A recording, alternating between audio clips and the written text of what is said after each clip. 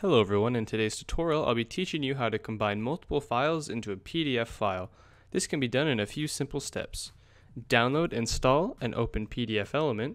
Go to the Convert tab, click on Combine Files, select and import your files, and finally save them as a PDF. So the first step is to go to pdf.wondershare.com. Here you can download and install PDFelement, available on Mac and Windows. Then after opening the program, we simply need to go to the Convert tab, click on Combine Files, and here we can come in and add any supported file types.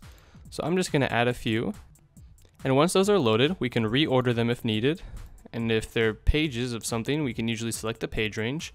We can change the output location and simply click Next, and then it will combine all three of those files I selected into a single PDF. And that is how you convert multiple files into a PDF file using PDFelement.